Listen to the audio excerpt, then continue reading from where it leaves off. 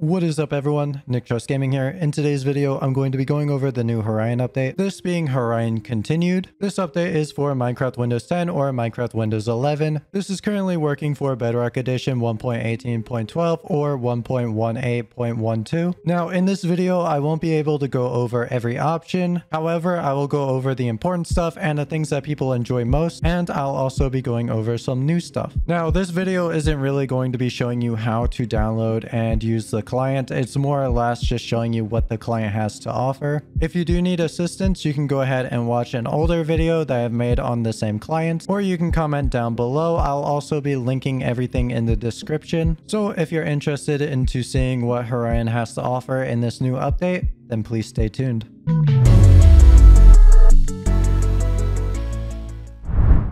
Now, like I said, the download for this client will be in the description below. You'll need to turn off your real-time protection, and if you don't have Visual Studios, it is recommended that you download that. I will also have that linked in the description. And to turn off your real-time protection, a video in the top right corner, it's an annotation. Go ahead and click on that, and it's a short video showing you how to disable it. Upon injecting Horion Continued, you'll see this new text appear on the main menu, and it will basically tell you everything that has been changed or updated.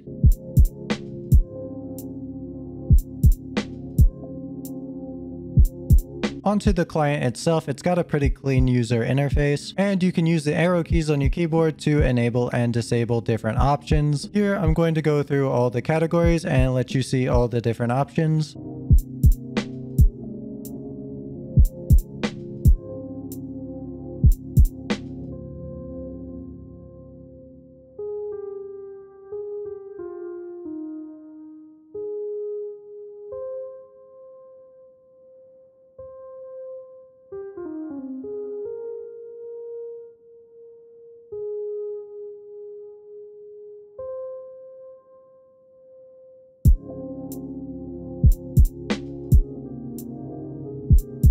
Now, for those of you who actually don't like using the client that way, you can also open up the Click GUI using the insert key. This too has been updated. As you can see, they are using their colors. Now, like most clients, you can run really fast, you can fly very fast. You have your tracers, your insta break, your block outline. It's nothing new, nothing that we haven't seen before. But something that is very new to Horion is now that they can draw images. Legends say that only some get to see it touch the corner of the screen. There are some new options in which I have yet to try, this being health check and stackable items, and there are many customization options, as you can now change the color of the sky to a color that you want. Sometimes it's the little things in the clients of where you are able to customize whatever to however you want. Just makes the client so much more fun to use, and with this new Horion Continued update, there are just so many new options and so many new customizations that you can apply.